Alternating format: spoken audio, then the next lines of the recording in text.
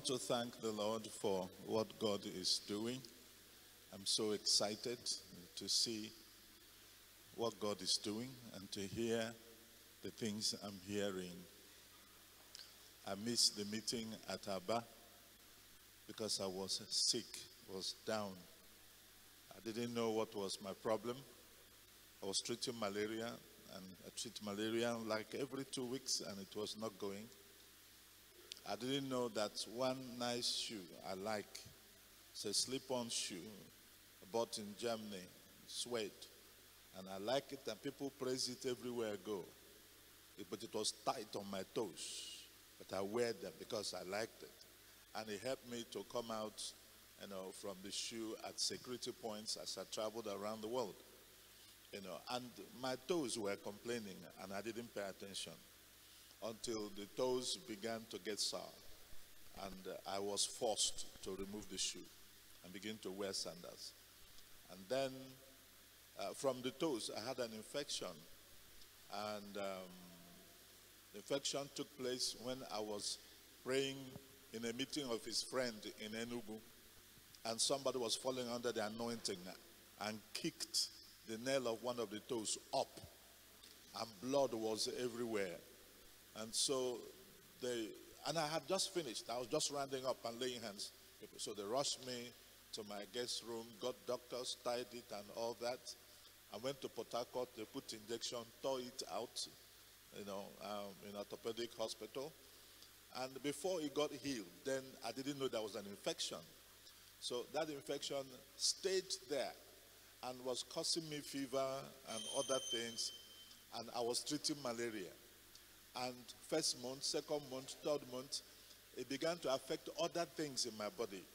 I was treating malaria. For some reason we are told in Nigeria, if you are sick, first of all, treat malaria.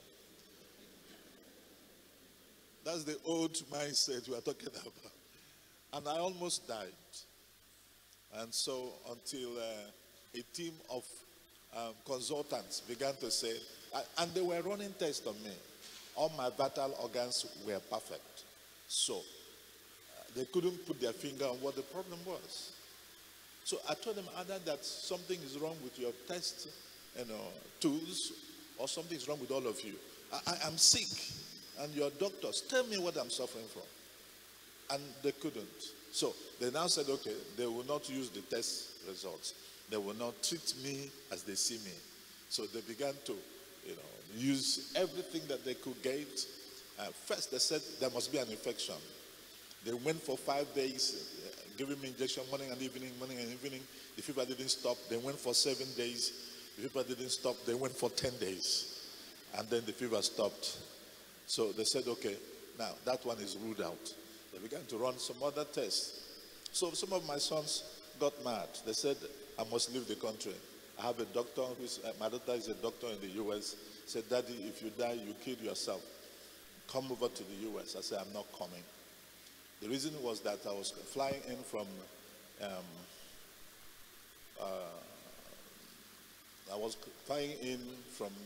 one of these countries in the Caribbean islands back to Nigeria. I stopped in Miami to connect Lufthansa to come to Nigeria. And then I was told that I cannot continue the next day. I said, why? They said, all flights have been canceled. I said, why? They said there's something called COVID. I said, and so what? So I thought it was going to be like 3 days or maybe overnight, one week, 2 weeks. And I was a refugee in the US for 5 months. I had to fight to get a seat in a chartered flight to bring myself back to Nigeria. And I told myself, abroad, good night. Anything abroad, count me out. Their own chapter is closed. So recently, my sons just got money and said they had to fly me out, to run a proper check on me. So they forced me and then took me to UK.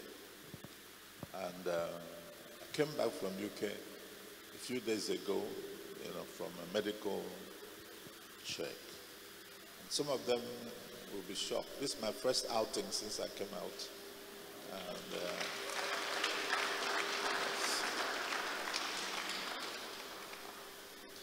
but I'm a beneficiary of raising people who can rescue you. They came to my rescue. Yes, they did. And I'm able to stand here, speak to you because they did. Otherwise, I didn't have strength and I didn't know what I was suffering from. I didn't have headache. I had stopped having fever. And the test couldn't show what I was suffering from. And I was dying. And I couldn't do anything. I couldn't pick up phone calls. I didn't have the strength to handle the phone. And I said to myself, God, if you want to take me home, is it like this? The crowd, they said, I have swum the mighty ocean. I've swum seas and rivers. Is it in the small creek they will pick me like I don't have strength? What is this? I was afraid for my life. And as I was listening to him, I was blessed, mightily blessed, because I'm a life coach of presidents, prime ministers, leaders, fathers, and he was speaking to me because I have been in the Old Testament and I have young people before me, and I'm listening and I'm learning too from them. Praise the name of the Lord. So I'm so excited for him because I had always wanted to be there for him. Yes, I love his spirit.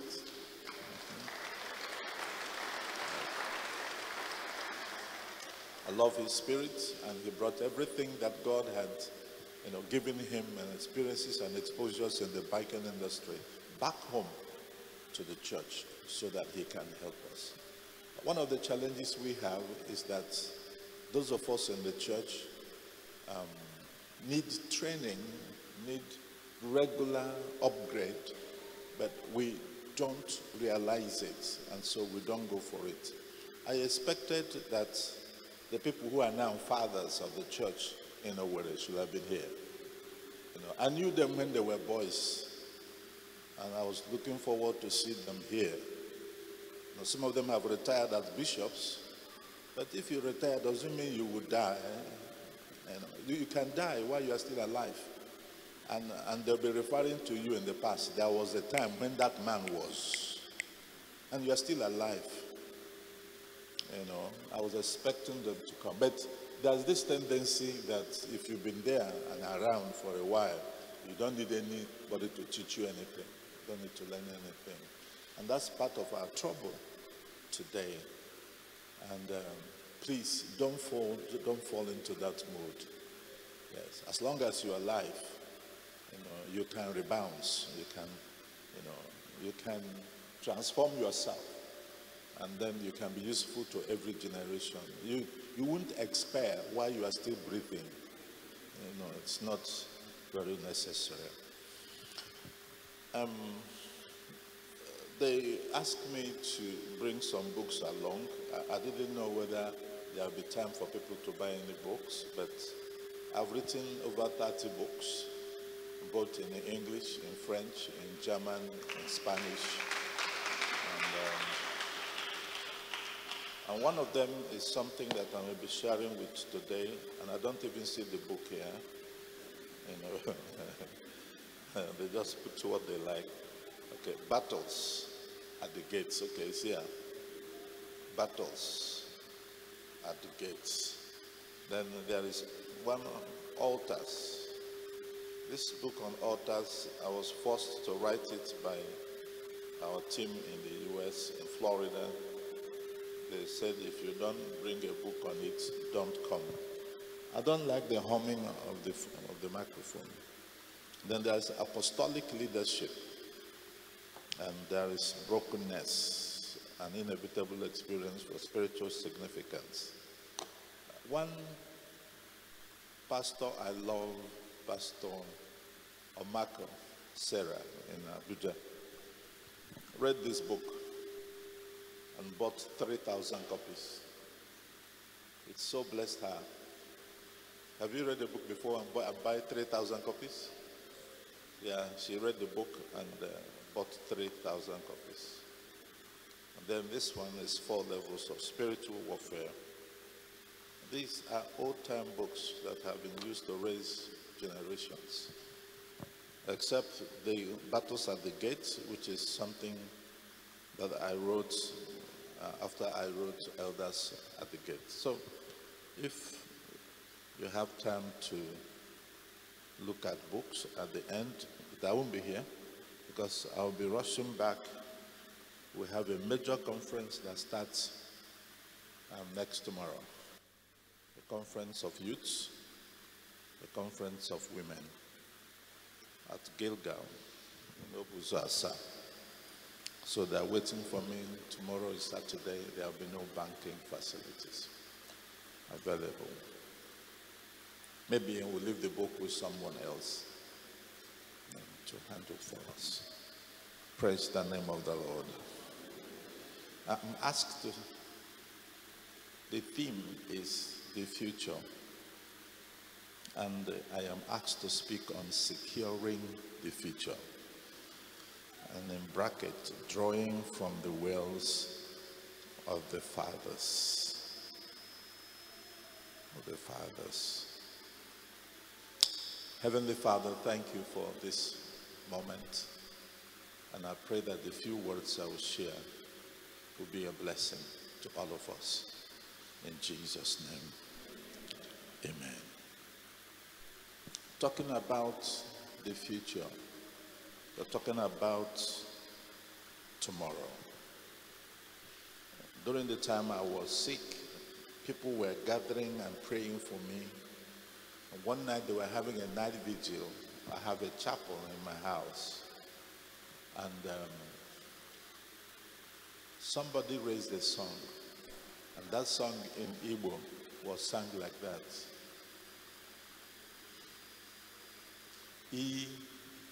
Eriobam bia omata marriage bia. And when I heard that song, something that normally happens to me when I am stirred up in the spirit happened. And a man who can't get up from the bed, I jumped from my bed. Omata marriage. Yeah. It's only God that knows the future. He knows today. He knows tomorrow. And I want to say that I'll use Abraham for a character study because there's so much to say. That man looks like an elderly man. Bring him. Usher, bring that man and his wife. Bring them to this chair here.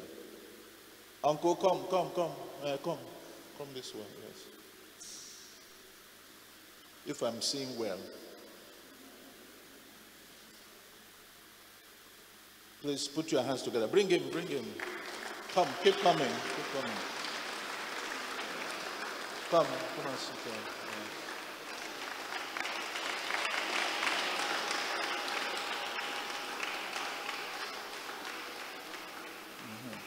Oh, Udamadunu ka aina at this meeting. No longer.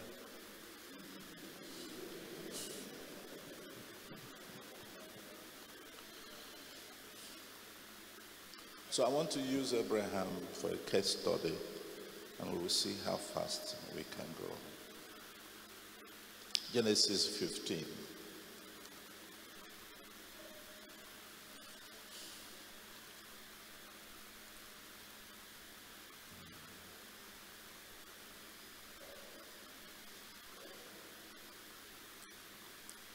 After these things, the word of the Lord came to Abram in a vision, saying, "Do not be afraid, Abram.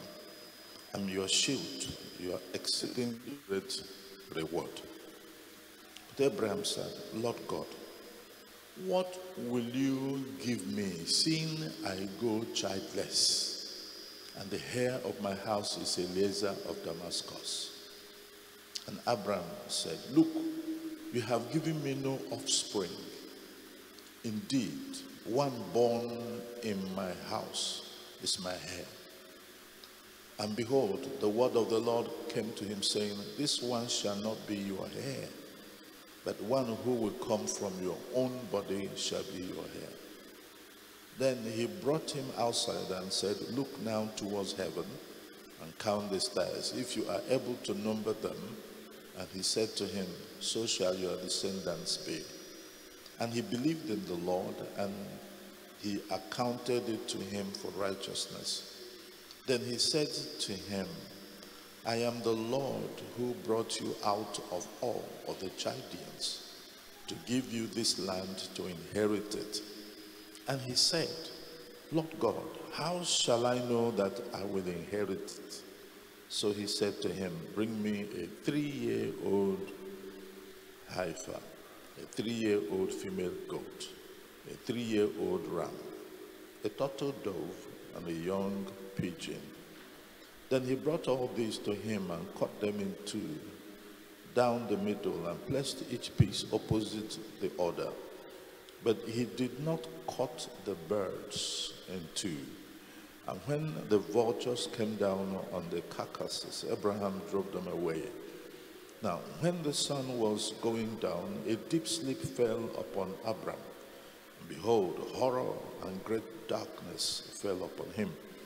Then he said to Abraham, know certainly that your descendants will be strangers in a land that is not theirs, and will serve them, and they will afflict them 400 years.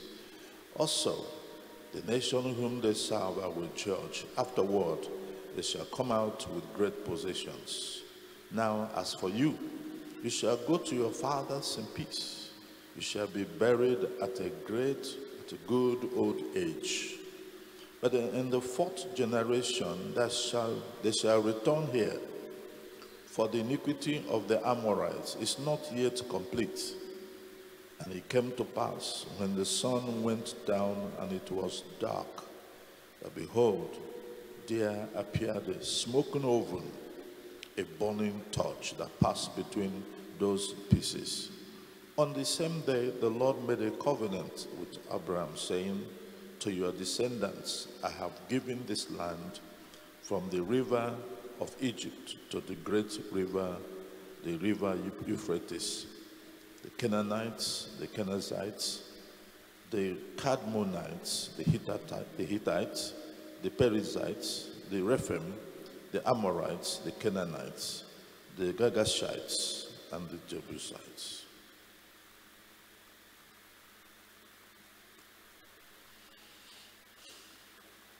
Drawing from the wells of the fathers.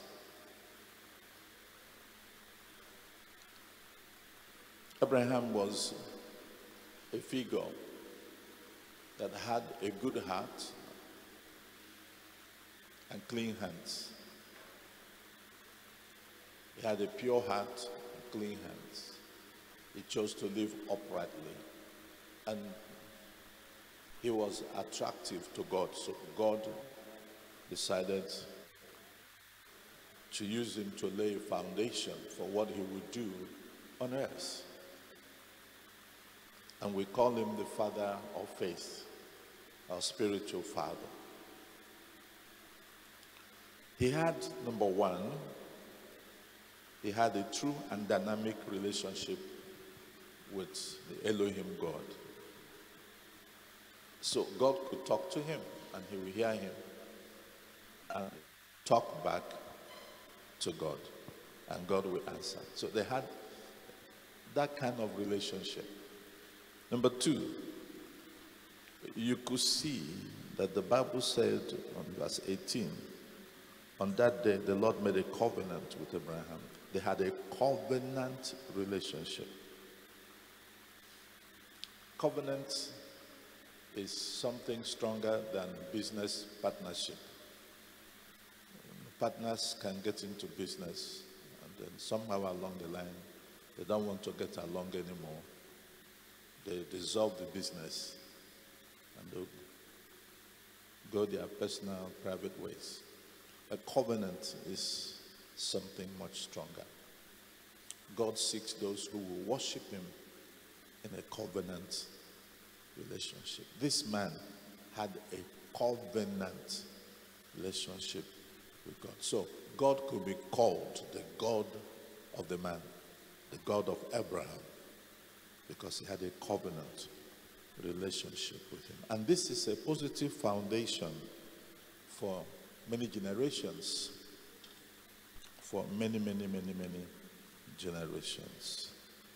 And if you look here, you will see God talking to him that somebody born by you, not yet born, will be born. And he's talking about 4 generations, or 400 years, not yet born. And God was talking with him, and he was laying foundation for a future. Some of you, when we're talking about future, you're talking about business proposals of something you want to execute in the next 1 month, in the next few months, maybe in the next year. Some of you even want it when you live here now, you launch into it. But this man had the privilege to have insight into what will happen 400 years and how it will happen and what will happen, how, as the things happen. So he was a very strong foundation. And look at how the Bible describes him. In James chapter 2, verse 23, it says, Abraham believed God. It's quoting exactly what was written here. And it was accounted for him as righteousness.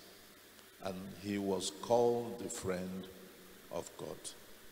Okay, this is James writing. He said, Abraham was called the friend of God. Let's look at Isaiah 41, verse 8. So, but you, Israel, my servant, this is God speaking through a prophet, Jacob, whom I have chosen, the descendants of Abraham, my friend. Right? Okay. God was his friend. Right. Look at 2 Chronicles 20, 7 to 8. Are you not our God, who drove out the inhabitants of this land before your people Israel?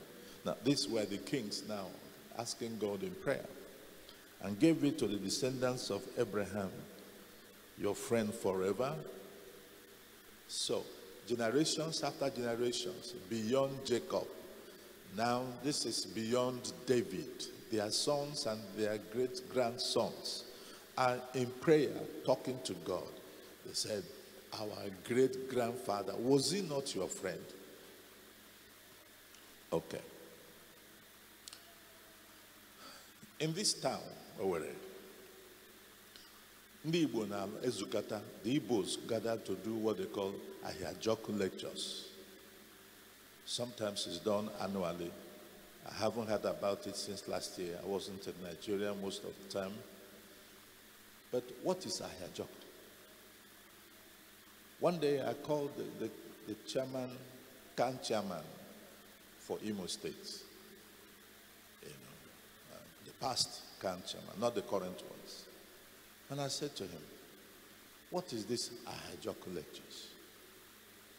If the Ahiajoku is the Ohanjoku that I know, then we still have a problem. In the course of what I was doing, because I was moving everywhere in the world, tearing down demonic structures.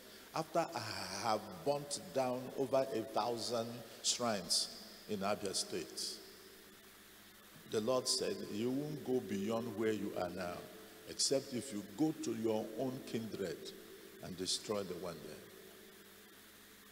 I went to our royal father, the king, and I told him, he said, you have to go and negotiate this with your people because it's a common shrine.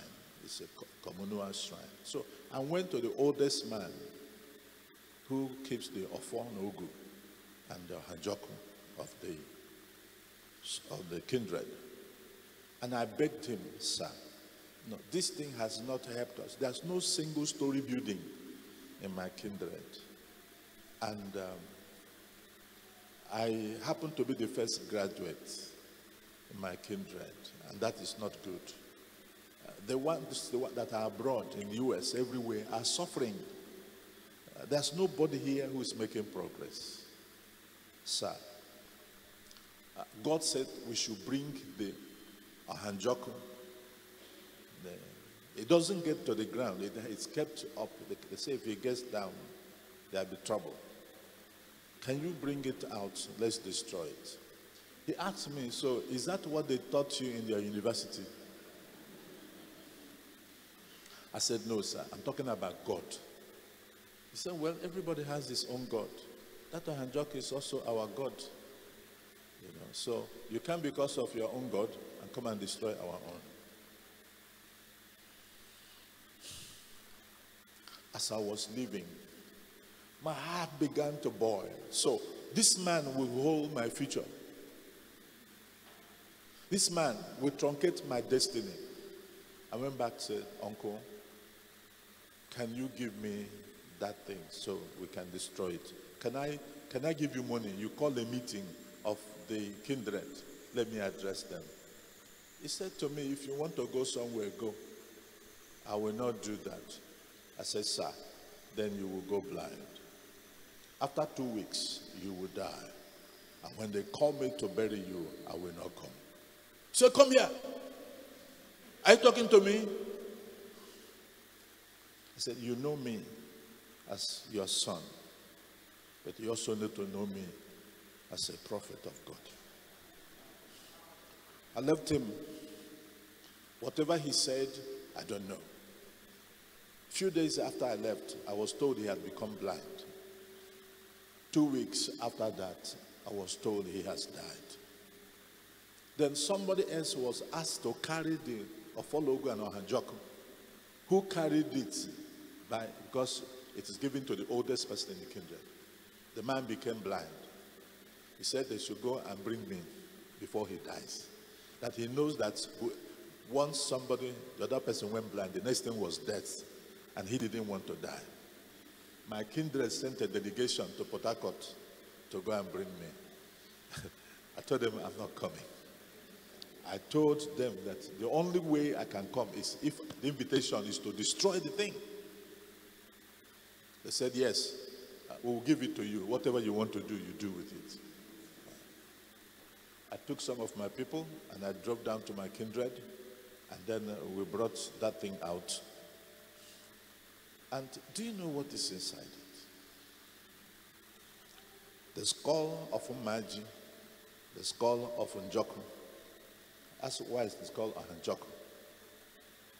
So, if there was a man whose name was called Njoku, when he dies, they will take him to a shrine somewhere. When he decomposes, they collect the skull. And then, when he was alive, if he was to marry a woman, he will marry a woman called Maji. If he does not marry Maji, he will have trouble. His children will die while he's still alive. And he will die a miserable death. And I've seen this thing work somewhere. There's somebody we call Denjoko in my village. His children who grew up with me are all dead. He's blind now. And in his own case, he married a woman who was not a Maji before, mistakenly, and then looked for Maji and married Maji. Maji means the goddess of Cocoyam. The ancients don't name their daughters goddess of Cocoyam anymore. But I still hear people call Njoku. Where people here, they call Ajoku. I have a friend who answers that name. And I've been talking to him. I've been to his village. I've been trying to deal with some things. And they won't shift because he wouldn't change the name. So I went and burnt the thing. And do you know, we got electricity. Our road was graded. story buildings began to come up, and the story of my community changed. For me, in the work of the ministry, I felt lighter, and I could go beyond the past.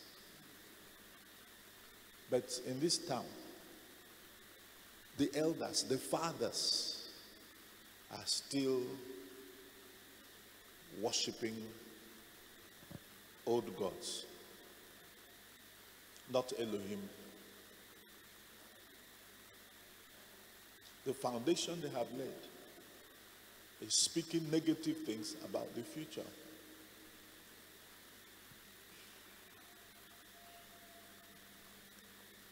Till tomorrow, it is difficult to crush Israel. There are 6 million in total. They are less than Imo State in population.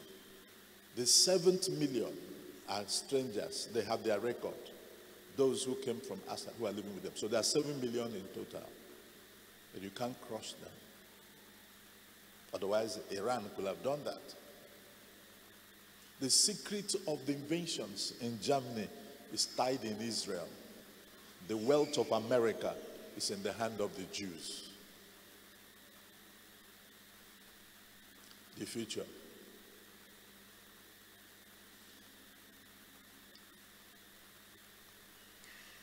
Now, our fathers who worshipped Abara, Njoko, Anyanwu,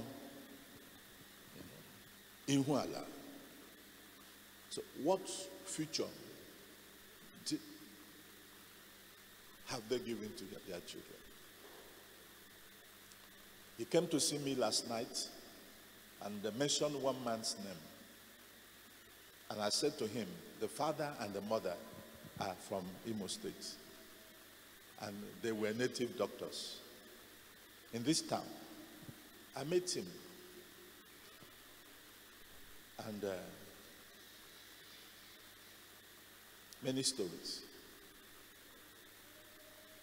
He left home to go to a higher institution, and the demons came after him. He said to me, they carried me from my head, my bed, and they hit my bum on the ground. And he wanted to go mad. He wanted to leave the institution. Plus the fact that he had sicknesses. The juju of the father, the juju of the mother, the shrines they have in the village couldn't help him.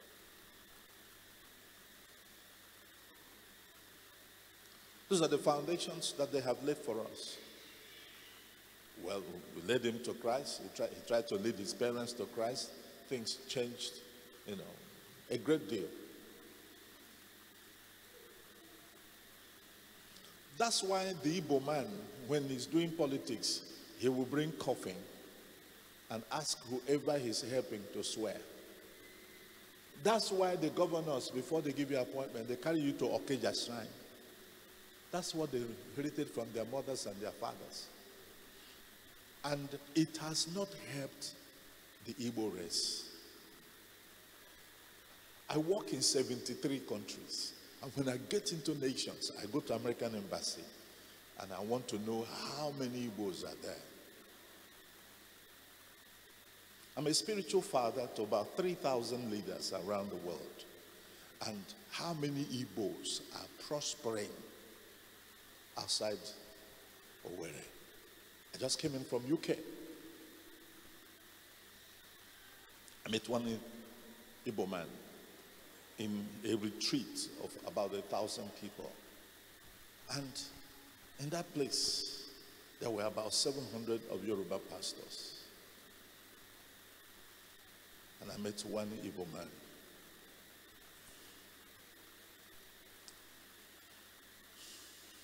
Even in the banking industry, tell him he was like a director of a bank for the whole of West Africa, not Nigeria.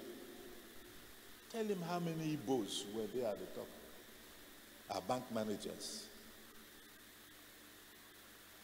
I have many of them who are my spiritual sons and daughters, who are bank managers, who are regional managers. As I'm talking about now, if I want to do anything about banking, I'm good to talk to a Yoruba person, not to an Igbo person. For those who are watching outside who are not Igbos, please don't be offended. The time we come to anytime we come to your own zone, we will concentrate there.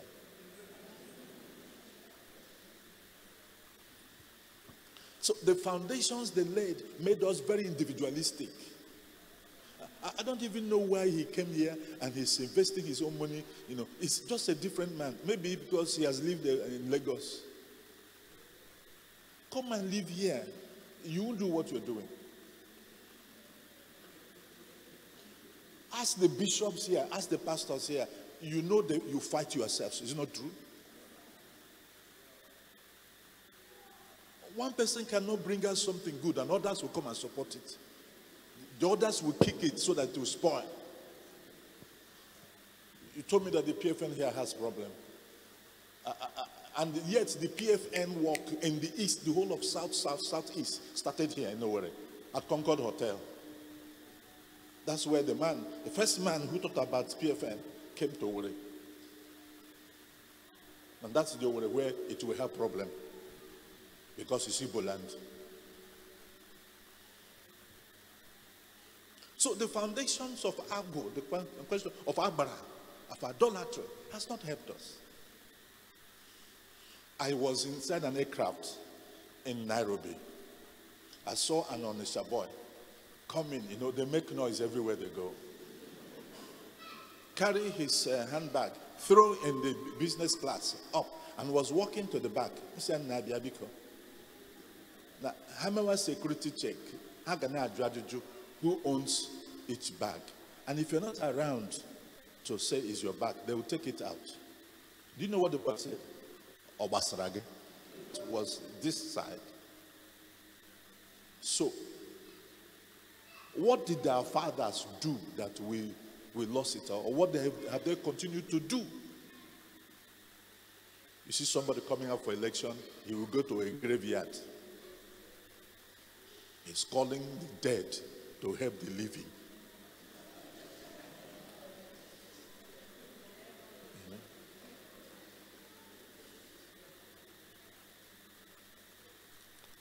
So, let's begin to dig good wells. Genesis 26.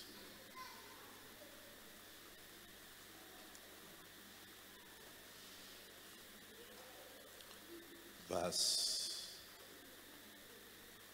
18. And Isaac dug again the wells of water, which they had dug in the days of Abraham, his father. For the Philistines had stopped up after the death of Abraham. He called them by the names which his father had called them. And Isaac's servants dug in the valley and found wells of running water there.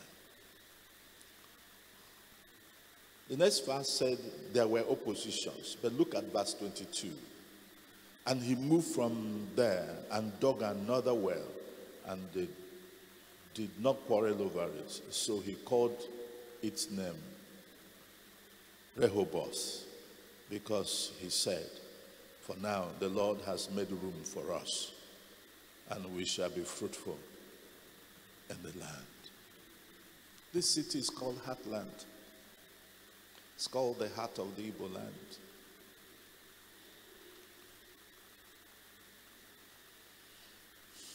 If we are to redig the wells of our fathers, of what we know, I don't want to talk about them because they are past now. They are, what did you call the gods? Is it old gods? The gods we're not supposed to use. It was said here now. What did he call them? Come on. Right here, I heard them talk about, depending on what gods. Eh?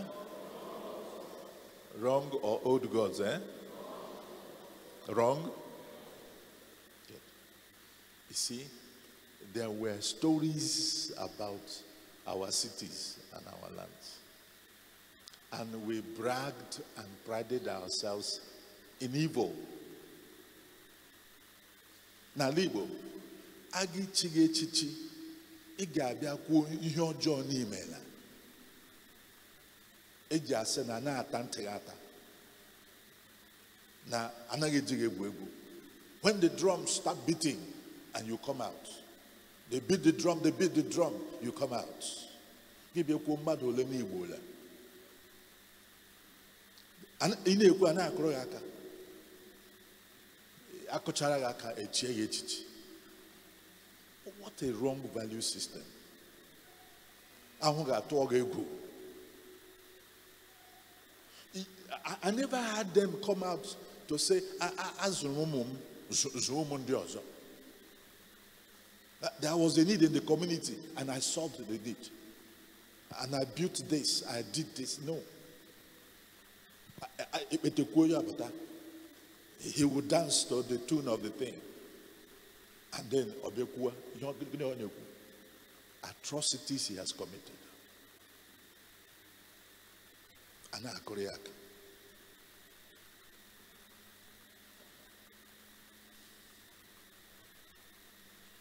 If those are the wells they dug, we can't redig those wells. We should close them.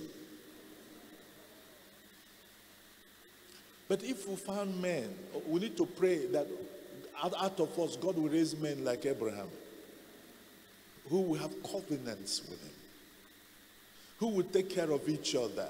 Look at what the Bible says in Genesis chapter 14, that he heard that the son of his brother Lot was carried away.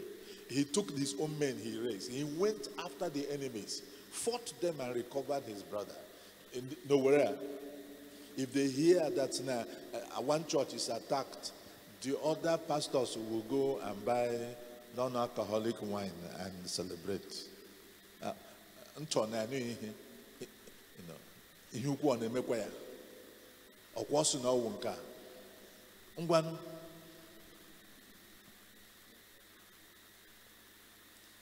Those foundations have not helped us.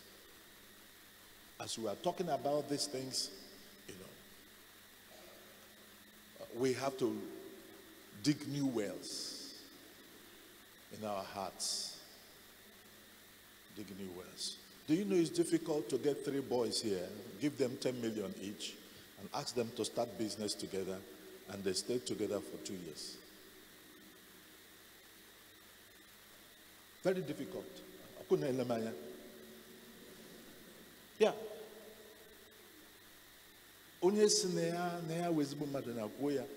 I'll ask him to get 10. I'll get 10 million. And we will give you. Let's see if you will stay together for 2 years. On my way from UK, a man came to meet me at my hotel, Radisson Blue in Ikeja. He said he had a problem with First Bank and he needed help. So I sent for the former MD of Diamond Bank to come and help him. He said in the midst of his trouble, his uncle has many houses and money in Igbo, in Lagos. He said that none of the Igbo people he knew, when his businesses was going on and booming, he had a branch here, he had the branches everywhere. None of them, he said, only 2 Yoruba men came. One of them gave his house as a guarantee for a bank to help him. Onyibo, why should his help come from Yoruba? That's the point I'm making. Those are the wells we can. I'm talking about a few days ago.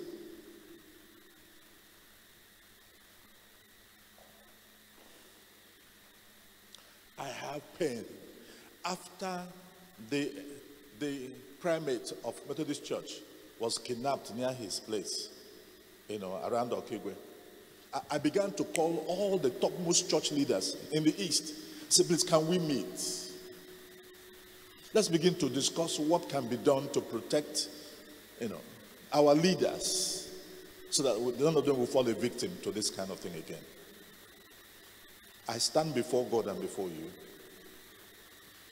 Mona Hakuchia today, we agree. Has some born her back tomorrow. Born her back tomorrow, they won't pick the phone. And these are men I have sown into their lives. I helped them greatly. Because I'm talking about the well-being, the collective well-being.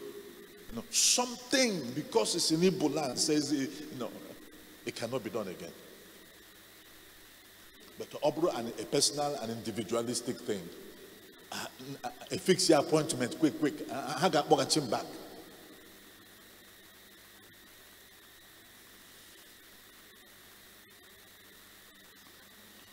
What kind of wells did our fathers here build for us?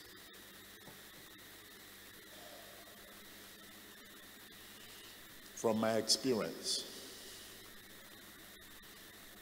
I have fought the kind of wells I've seen all my life. And I have prayed and cried that our youth will dig fresh wells of unity, of love, of humility. We are very arrogant.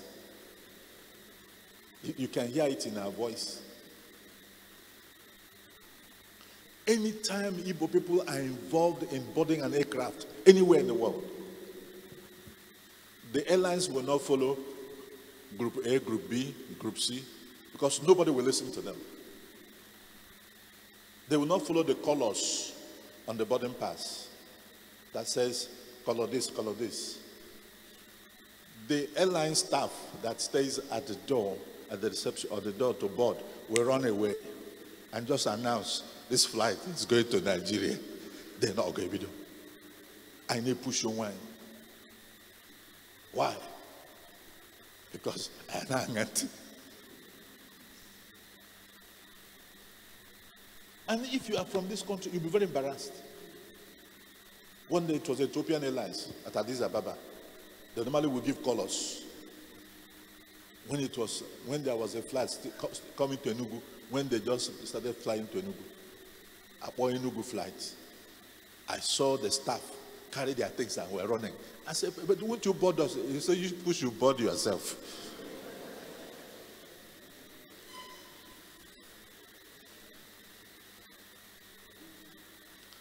We are very arrogant. Our voices are so loud, and only metrakasia also iwonye.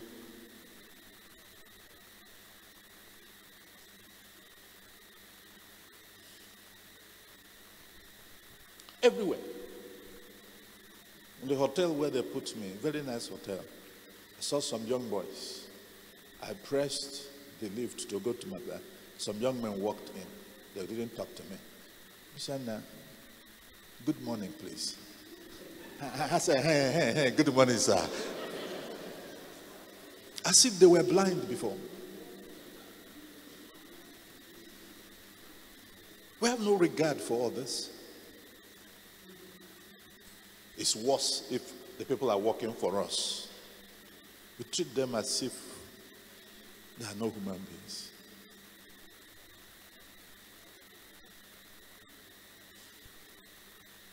But I have a son who has a global something outfit, and he has staff. He just left this morning to fly back to UK. And I watch him with his own people. We need to dig fresh wells.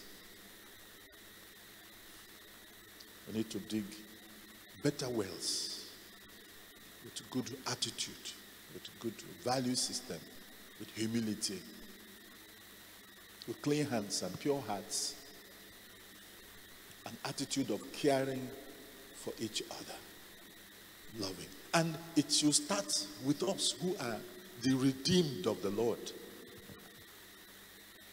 Great-grandsons of Abraham, we dig those wells and find a way to bring in others who are not saved to it. Isaac dug again the wells, and God gave them a Rehoboth. I want to mention this as I close. Some of you are fathers. Yesterday I met Elizabeth, the daughter of our convener, and I was pulling her legs. But there was something deep down in me, I was drawing from. I want to thank you that you carry your children along. Her daughter was reminding him they have a hard copy of the program of this event. They have this, that she's involved. I was in Liverpool 2 weeks ago in a church where a man has the biggest church there in Nigeria. And the daughter locked herself up in the father's office and was playing on the phone. And if people open the door, she'll look at you and sigh, like you are intruding into her privacy. So when the father came and said, "Is this your daughter?" I said, "Yes." He said, "Let her come and kneel down here." She was like, "What?" I said, "Come and kneel down here." The father said, "Go and kneel down there." So even though the father introduced me as his own father, when I said, "Come and kneel down there," she was like, "Excuse me." So I began to ask her questions. "Is this man your father?" "Yes." "He feeds you, pays your school fees?" "Yes." "He bought the phone you are using?" "Yes." "Do you care about him?" He says, "Yes." Now I said, "Wow. You see, this church is the pastor, and you don't like the members coming in and going out. You get angry, you sigh." I was watching you.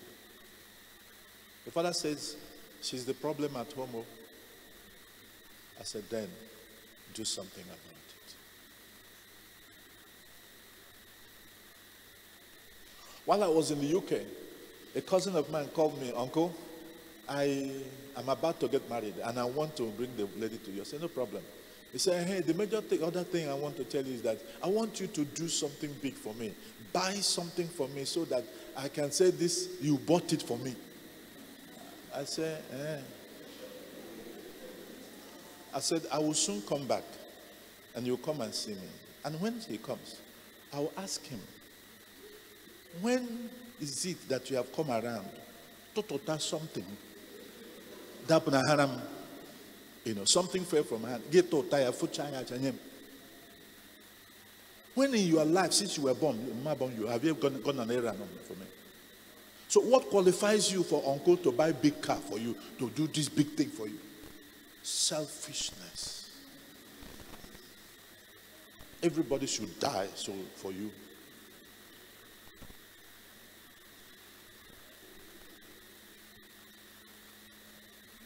Let's watch our attitudes. And I want to thank all the protocol people who have worked so hard to bring me here and do everything to serve. The fastest ladder to greatness is service.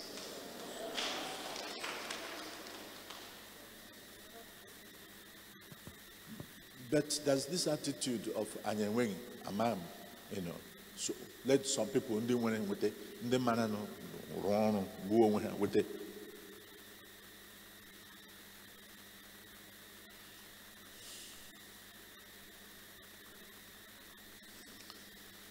The only Igbo people who send their children to go and serve others, go to their place. That's where you see the story buildings, the skyscrapers, those who serve. And those who keep their children say, "Stay here. Are they feeding us?" Go and see their houses falling. So you need to be reprogrammed. And so you can deliver yourself from some of the wrong foundations of the past. Then you start thinking differently, acting differently.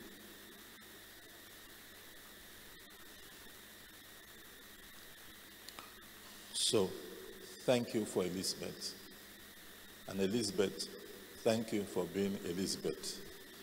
Because sometimes the father can be talking and the girl can be saying, you know, I really don't want to be involved, you know. They start speaking Oyibo English. But I have my own plan. I got more bet, but.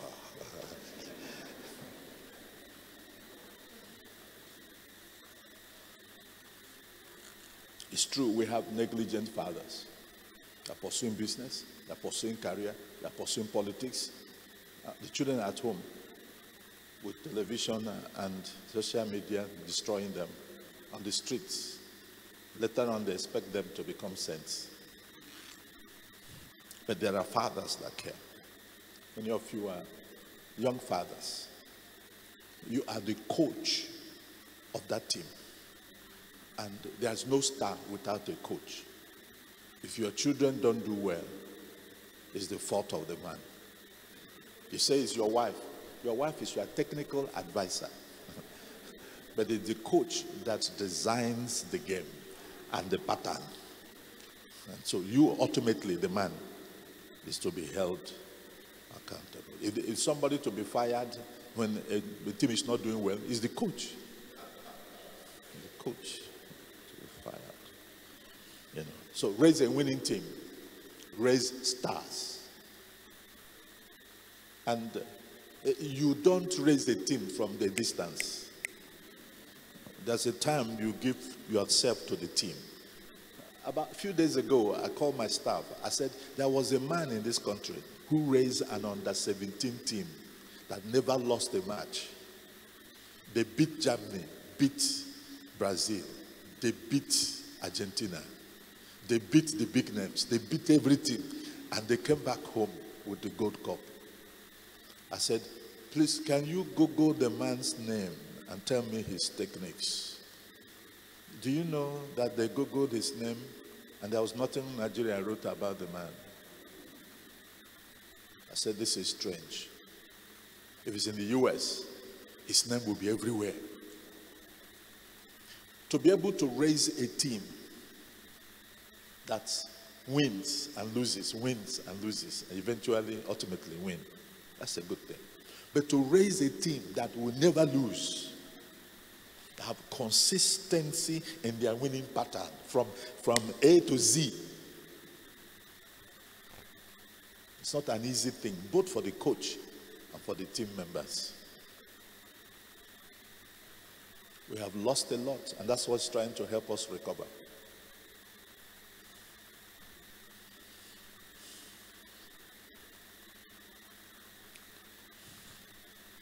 I want to give you 4 examples. Number 1.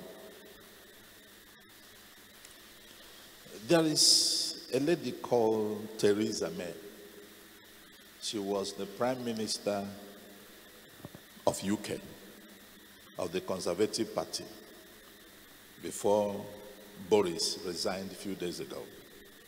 His father was a Reverend minister, an Anglican pastor, Reverend Hubert.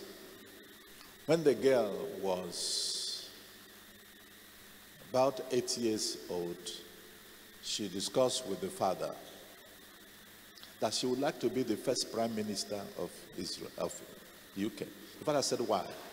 He said, so I can transform UK and make it a godly nation. The father says it's possible. So let's start working on it. But you must listen to me. So the father began to coach him, tell him the course to read, tell him where to look for a job, whether they pay you too well or not. And she was listening.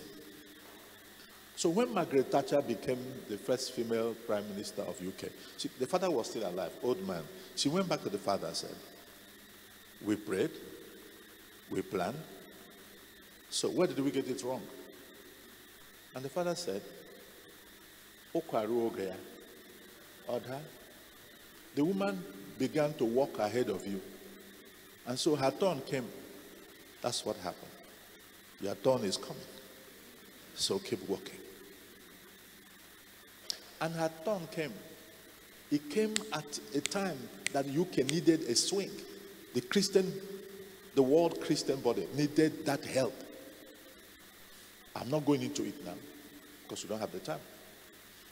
And she was there as Prime Minister to move Israel, to move UK out. When you hear Brexit, it was more than a political move. The church prayed for it to happen. And there was a pastor's girl there to make it happen. And I want to ask all the pastors who are here, how many of you are thinking global? How many of you are thinking big? You send your daughters to go and learn home economics so that they'll be cooking very well.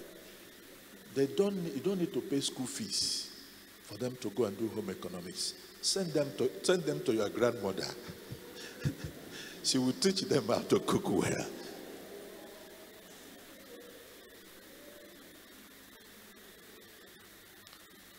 Because the battles are fought at the gates, at the places of power, not inside the kitchen. Thank God for JL, who was able to kill somebody in her kitchen. But that's once in the whole history of the world. So it's possible, Pastor, to raise your daughter to become president of Nigeria.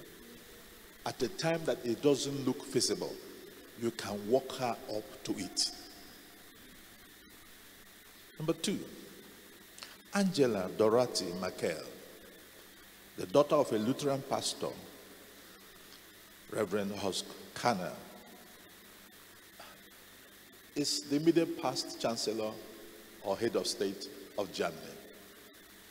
She was about 16 years old, young, when the father began to discuss. Women were not involved in politics. She said, "Dad, I would like to be the head of state of Germany." The father looked at her and said, "We can start working on it. Join the junior political party of the side of Germany where they were," because Germany was divided. When Germany was united, he said, "Join the mainstream now. Move as fast as you can." And she joined. And as she was speaking and moving, the father was funding it. And she became the chairperson of the opposition leader. It's good to have good fathers. Yes. So, in 2002, she became the leader of the opposition party. And it's called Christian Democratic Union. And what happened? Shortly after that, she became the first female chancellor of Germany. She was elected in 2005. The father was there crying. So it's possible in Germany for a girl to become the head of state. Never happened before. Germans are hard. Germans colonized Cameroon. And when Cameroonians felt the strong hands of Germany, they invoked Satan to come and help drive them out. That's when France came later. They are strong. For a woman, a girl, to become their head of state, it took a pastor who knew what to do.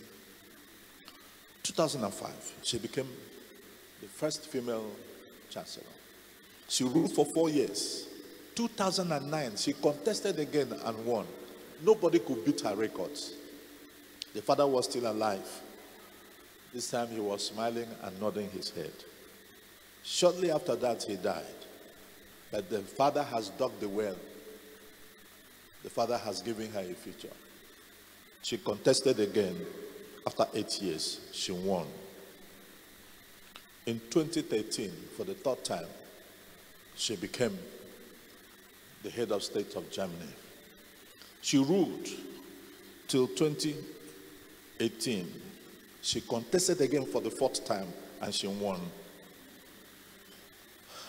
The longest ruling chancellor in the history of Germany, and a girl.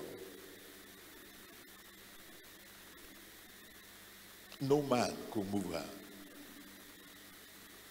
Recently, she said, "I want to step down and let somebody come in by herself."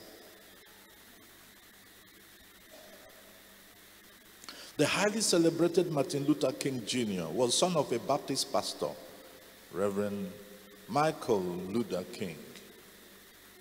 He went to visit Germany and was told what Martin Luther did. He came back to the US and changed his name.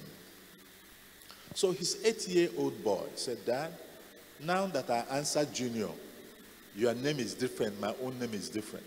Can't I change to Martin Luther Jr.? The father says, if you will do what he did. At 8 years old, the boy was resolved with the father. The father dug the well, and the boy began to grow with that foundation. He was thrown into prison 28 times. The father hired lawyers to help him to get him out. Not because of anything he did, because he was saying black does not mean evil. And white skin does not mean you're innocent. Let everybody have equal opportunity. They said he has said something bigger than his mouth. At the end of the day, he became the leader of the American Civil Rights Movement for 13 years. Went to university and graduated when black boys were smoking Igbo. Up until today, you will go and see, ask our convener, black American boys, who are blaming the white men for their problem. Go to the prisons in America, mainly blacks. Why? Now, man, it's the black man who enslaved our parents and they didn't give us equal opportunities. When did they abolish the slave trade? Were you born when the slave trade was abolished? How can you be blaming slave trade for being stupid today? But at that time, at the peak of this thing, a man was able to raise a cool-headed boy, focused. He read law and passed, and began to lead a movement in a predominantly black people race. And he was heading to be president.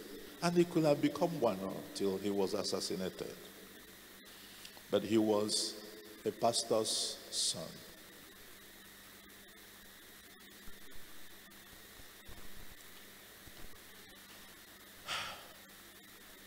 When you look at 1 Samuel 17, as David, he quoted David running to fight Goliath.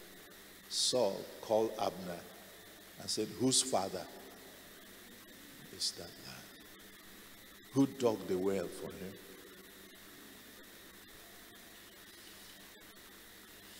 When you see a boy doing well, when you see a girl doing well, there is a father somewhere who had dug a good well for that child.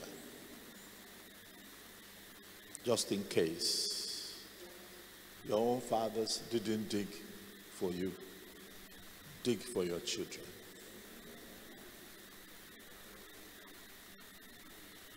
Dig for your children. Part of the challenges that we have had as fathers is lack of knowledge. Like when I came in here, I expected the fathers to be here. I didn't see them. If I was in the country, I could have come with him or ahead of him to talk to them. You see, the things you were saying, as long as they are alive, as much as these ones need what you said, they are the ones that need those ones. Because they are still working with the wrong gods, the old methods, the old styles. And they are blaming the tools.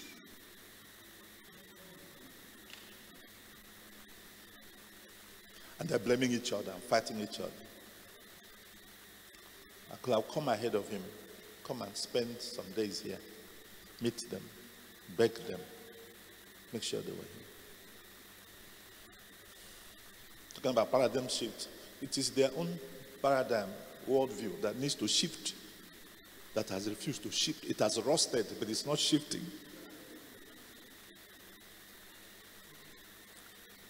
Ignorance. We don't know any better. 2, there were not adequate preparations for us, for them, at that time. Our Bible colleges were just enough to teach Bible so we can read it and preach. But as for strategies, as for skills, as for methods, as for the dynamics for growth, it was not part of the curriculum. So we didn't know better. 3, economic challenges. Some of them didn't have fathers or mothers who had money to pay for them to go to better schools.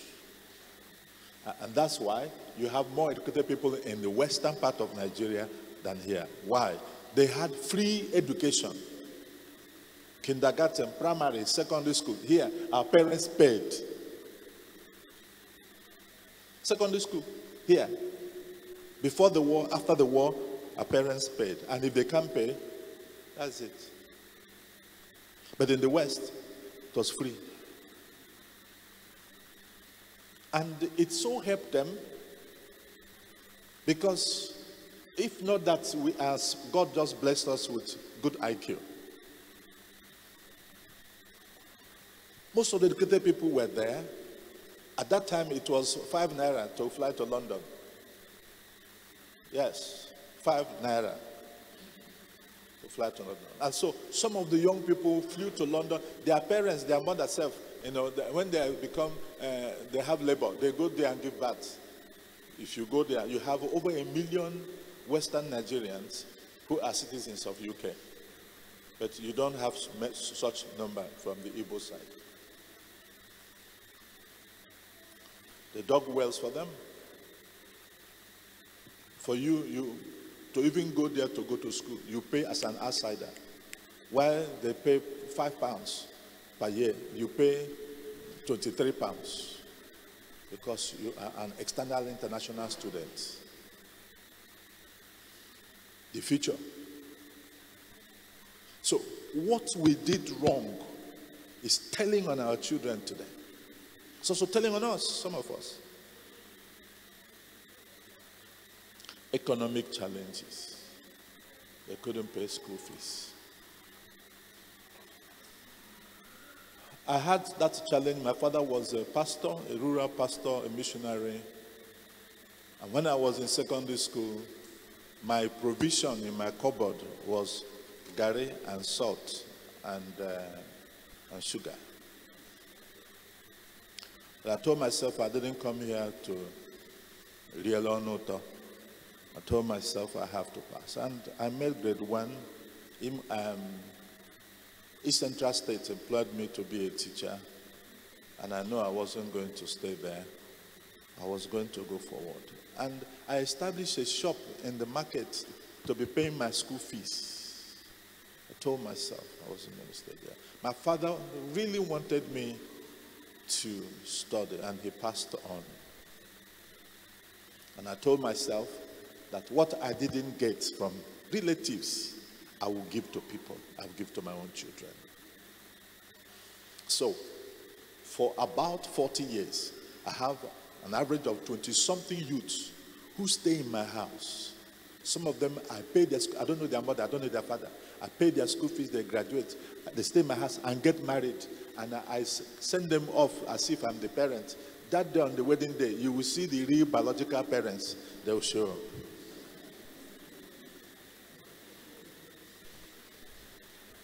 One of the girls from Anambra State called me one day, said, "Dad," I said, "Yes." He said, "Have you always been like this?" I said, "Yes." He said, "When did it start?" He said, "When I was suffering, I made a decision. I wouldn't let anybody around me suffer what I was going through." So, today, any of them that goes anywhere and said they're from Mossy Madugba, they say doors open, things happen. I say, because I've been digging good wells. Dig better wells. I went to UK for medical treatment.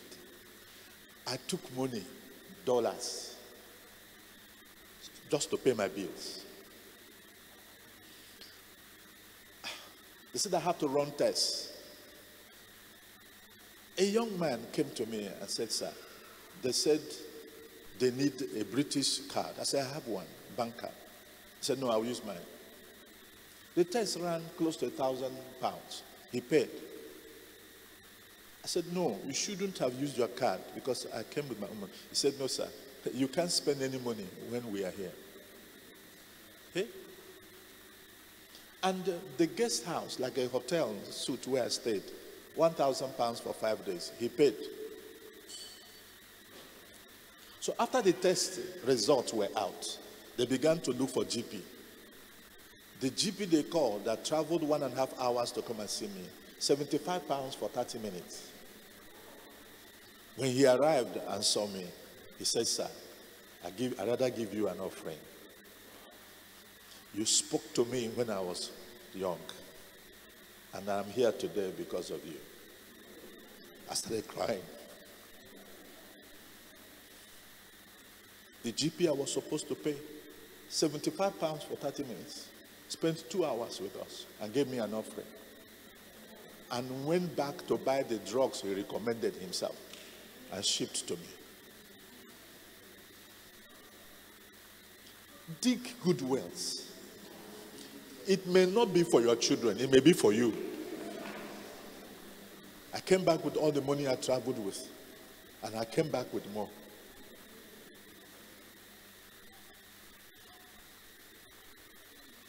Came back with more.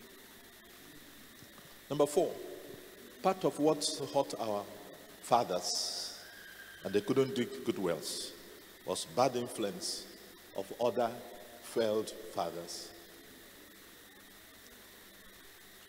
Because a cousin of mine did not join or conquer with the father, he refused to train her. And I had to step in with my little, close my account to help her. She's in UK now. If she sees me, she's seeing her father, but she doesn't want to see her biological father. I said, no. She will call him, she's a Christian, pastor's wife, but she's so angry. Till today, she is in her 50s. She's actually late, early 60s now. And this thing happened when she was under 20. Another man told the father that any child you have who does not join you in the court is an enemy. Bad influences. So the man didn't train his children. He didn't join him. Today he's old, and those children, a few of them take care of him. The others said,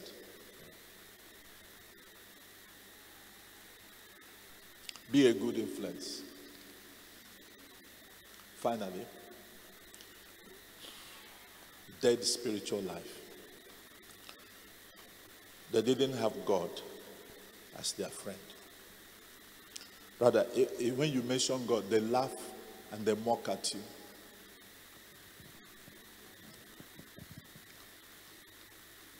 It still happens today.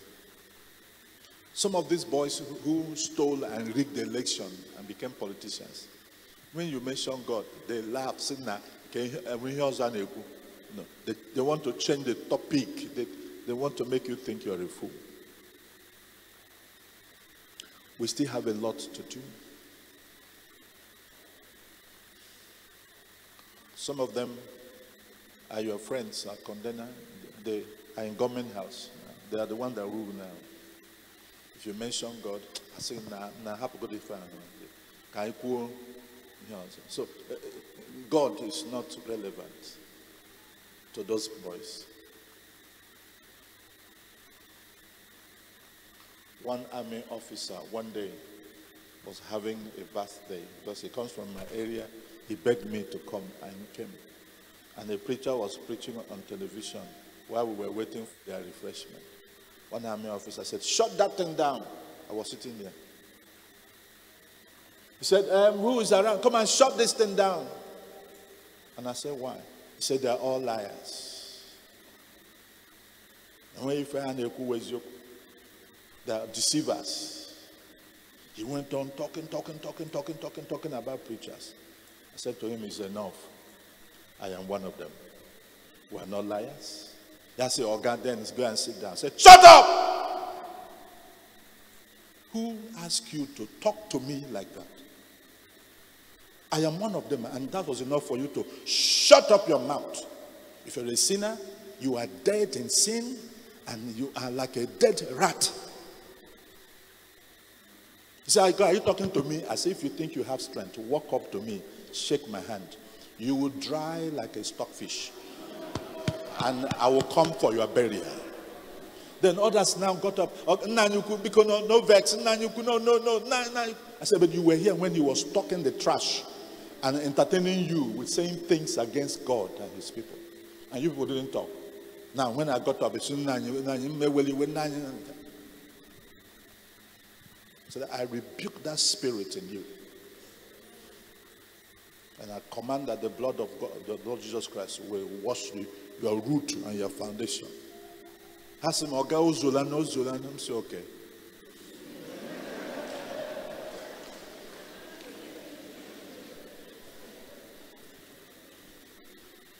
These boys, because they steal votes and they do all they do, they get into, they have cars, they have police. So God is irrelevant. What Chineke has said, happy that one. They sold their hearts to Satan, had covenants with the grave, the dead, spirit of the dead, and India. And they are the ones that are your rulers. How can they dig better wells?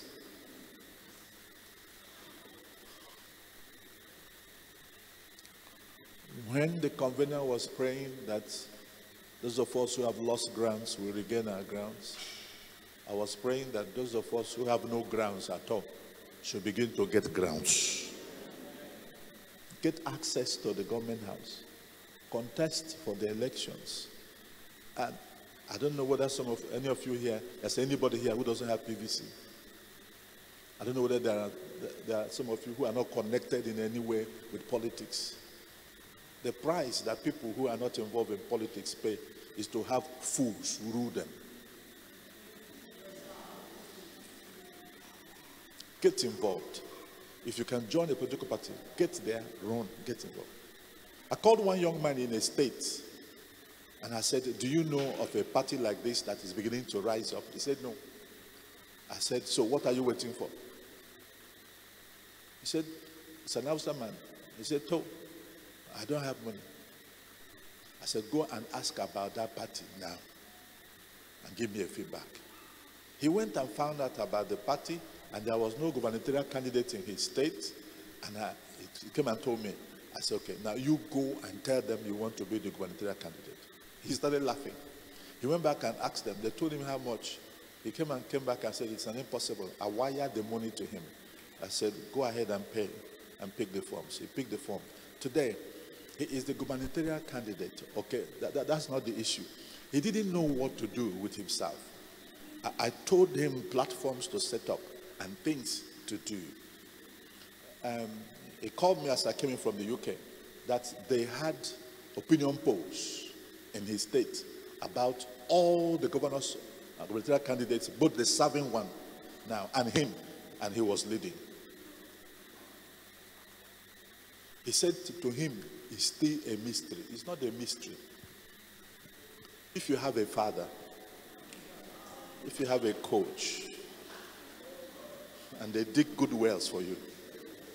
The Bible said, and Isaac began to prosper. And he prospered. And he became very prosperous. That the people in the land became afraid of him. Why? He was redigging the good wells of his father. He called me and said, last night, as I was in your hotel, he said that those who are the heads of the ruling parties have come to say, name your price. The way things are going, it looks like the whole country is going to your side. Name your price. We want to pay you and take your position. This was a man they were making mockery of at the beginning. They told him all kinds of things. As of now, they are offering him millions, 50 million. Now it's about 150 million. They are asking him, we pay you, you vacate your position, we take it. And he called me. I said, okay, what do you think? He said, it didn't start with me, it started with you. That's what I'm telling you. I said, what do you think? He said, when you grow up, your children should start thinking for themselves. He said, I told them it's not in my hands. I said, so if it was in your hand, what would you do?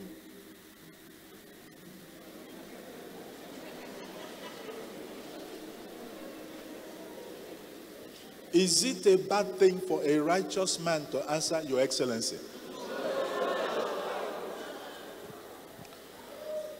Thank you. God bless you.